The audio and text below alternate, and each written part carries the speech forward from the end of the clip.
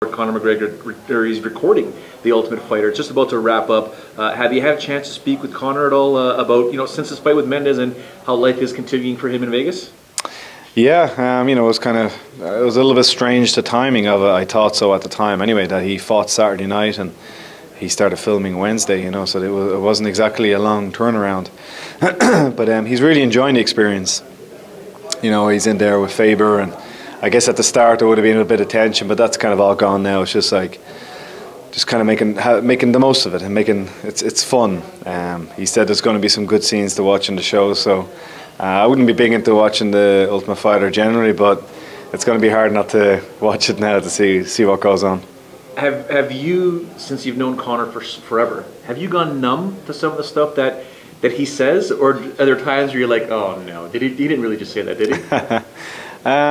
It's funny. Maybe it's an Irish thing. We have having the crack. That's and it's just not that unusual for us to kind of like make fun of each other like this. And Irish guys, you kind of get quick-witted fast because people are going to make fun of you, so you learn how to make fun of them back really quickly. And I guess Conor's the first one of those type of guys that's made it to a very high level. So the spotlight's on him.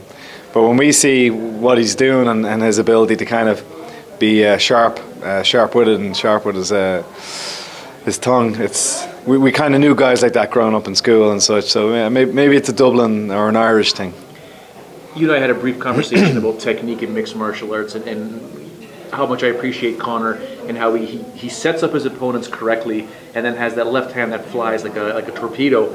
But I have to ask you, as the coach, as a guy that molds him into who he is and allows him the freedom to become the fighter that he wants to be, is there ever a time, or has there ever been a time when, as you approach the cage or a matchup was signed, where you thought, oh, this might not be good for Conor?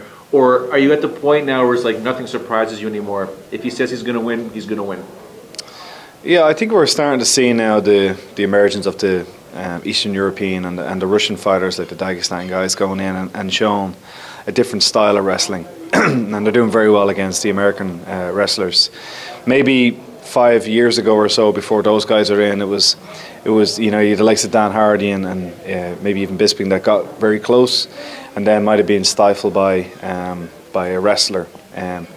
The point I'm making is, in my gym we had a lot of these Russians and Polish guys, Lithuanians, from Moldovans, from that side of the world that have been training with us and with Conor for a long time. So facing the wrestler, although I know it was a big question and the media was not going to be a surprise to us. In saying that, walking out for the Mendes fight with it being so short, I was curious to see how it'd go. I wasn't surprised at the few takedowns that were hit.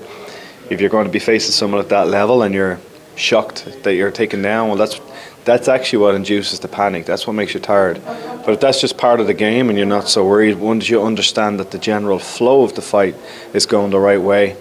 But yeah, that fight was interesting. As a fan, I was looking forward to seeing it, and now we have hopefully the Aldo fight to look forward to.